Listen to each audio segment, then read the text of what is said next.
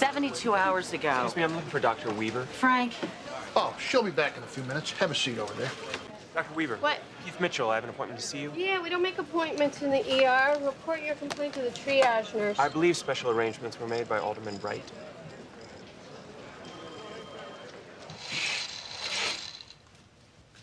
Jonathan has nothing but wonderful things to say about you. How long have you been in his office? Started junior year, spring quarter, so about 2 years. Now I get grad school credit and on-the-job training. He's a great mentor, very generous with his time. Oh, this goes in the buttocks. I'm surprised that you waited so long to be treated. I didn't notice the sword. Jonathan did. When? 2 nights ago. I was so embarrassed. I just hoped I didn't give it to him. You didn't have it? No. I was pretty crazy in my college days. I mean, we're completely monogamous now, but I have to say he was really cool about it. Most people wouldn't be so understanding. Hold on.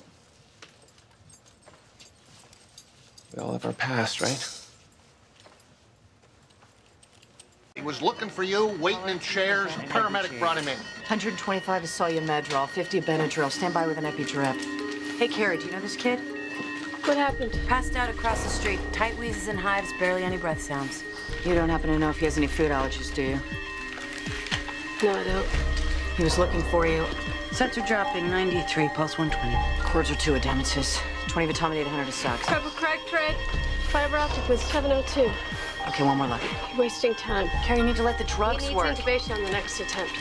So you do know him? He could be allergic to anything, an insect bite, or have a carcinoid. He's got an ID from City Hall. Okay, do a jaw thrust and keep a good seal when you bag him. You know, I did get some papers from Health and Human Services this morning. Maybe he dropped them off. Okay, section light source on high. Let's go.